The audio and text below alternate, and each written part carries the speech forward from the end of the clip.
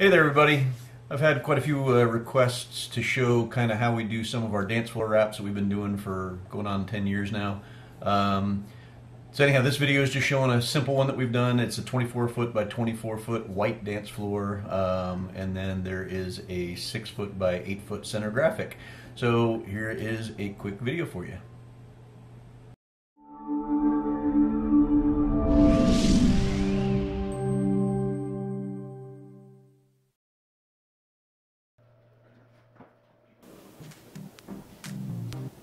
Alright, so here we're measuring out the floor area.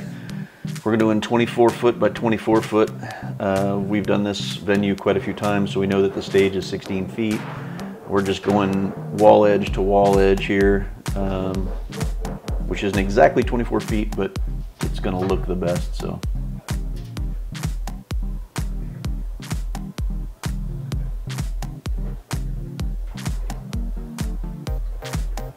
Basically, once we find our side edges, we put down some masking tape about every 60 inches just to give us our trim line after we lay the floor wrap down. The front edge we don't tape because we've got a seam along that floor edge that we align the vinyl to.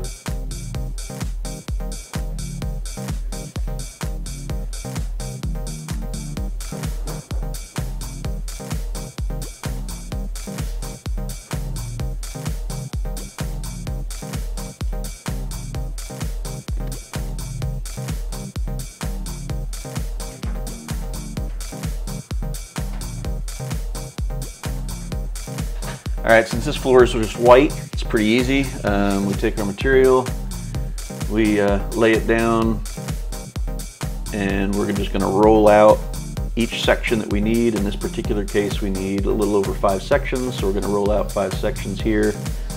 And then at the end, we're just going to use smaller pieces to do the finish rather than wasting the length of a roll.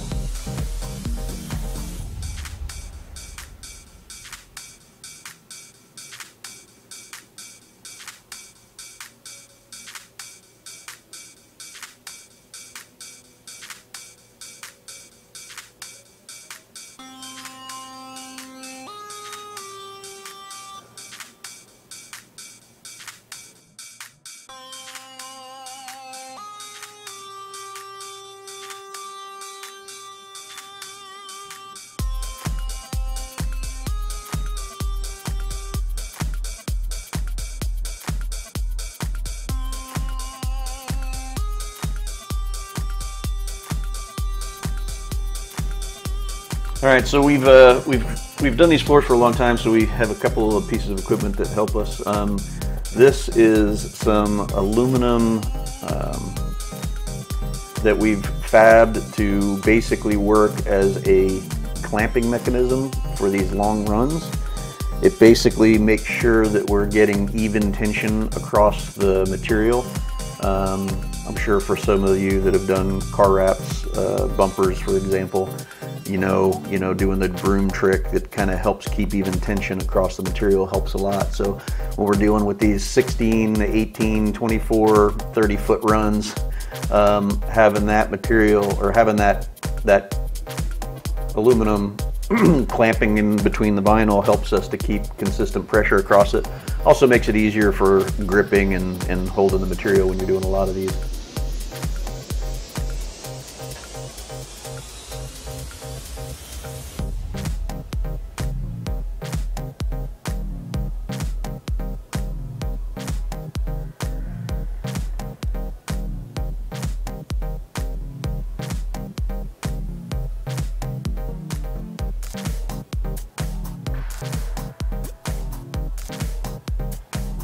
So what we do is at both ends we just line up our run along our reference line.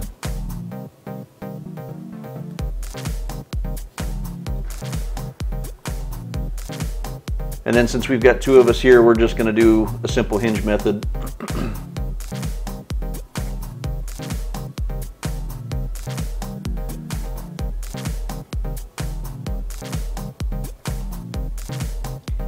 believe I'm putting on the knee pads right now.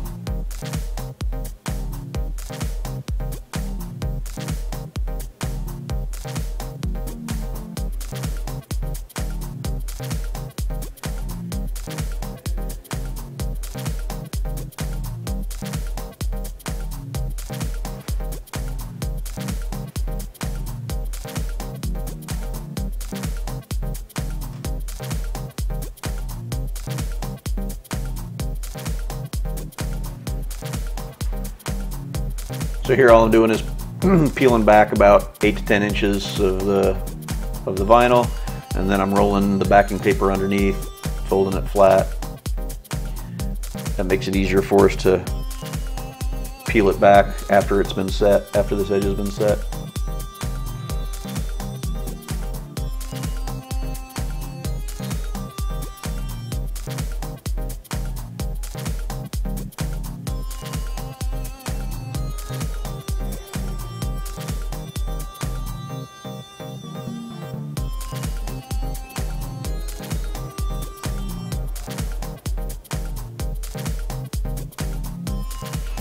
As you can see, it's easier to peel that back now that I've had that folded over piece.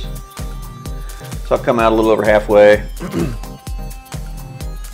And again, the distance we do these runs at varies depending on the width of the floor that we're doing.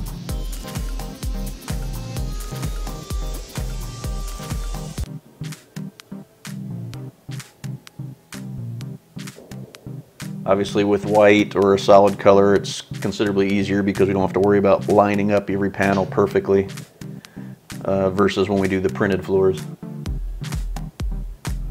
Definitely makes the install go quicker.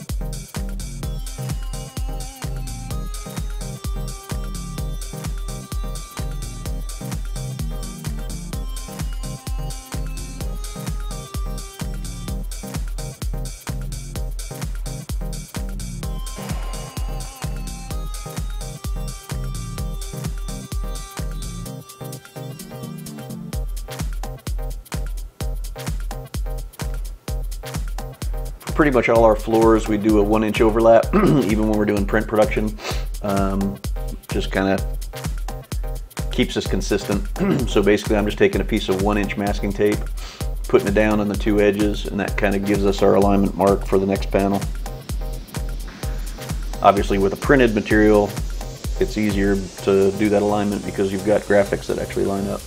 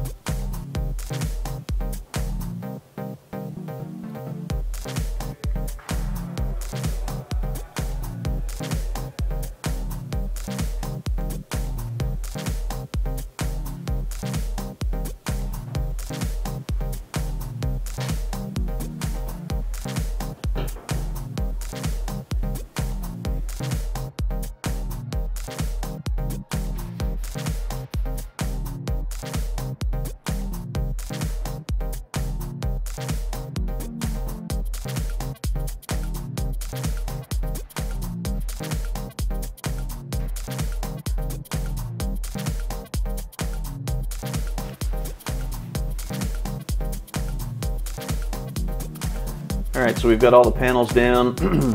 Now we're using that straight edge and the tape that we had put down along those edges as references for doing our trim cuts. On a drop floor, obviously you can cut right to the aluminum edge of the drop floor, but we do many of these directly on the floors for some of the venues, so this is the way we do this one.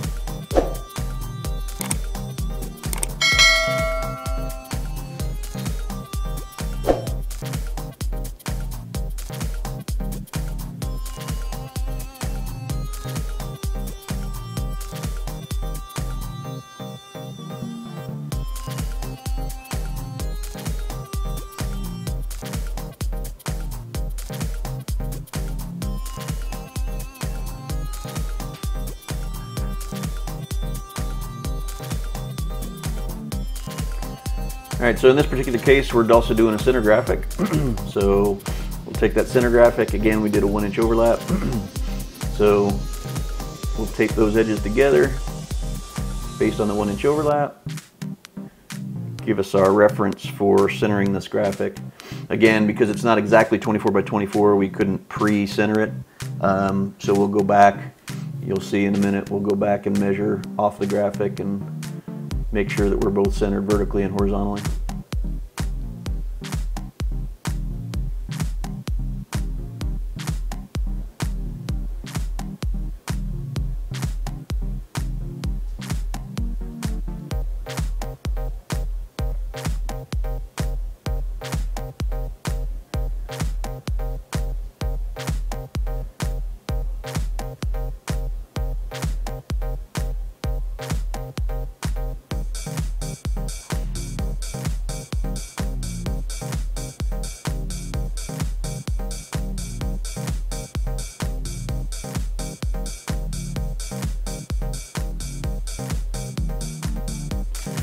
And then I'm just going to do a center hinge on this as well. I'm going to go ahead and break it apart just because I'm going to use the big squeegee for this and it's just easier.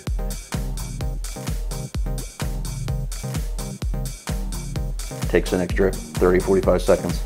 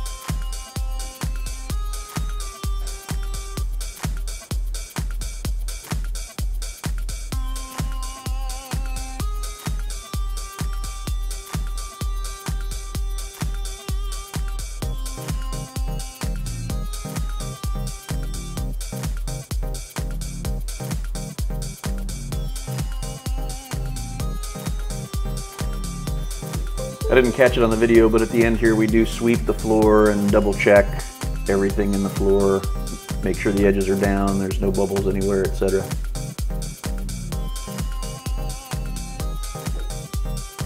And there you go, there's the finished product. So there you go, guys. Hope you enjoy the video. If you have any questions, please let me know. Make sure you like the video and subscribe and hit that bell for any notifications. Have a great one. Take care.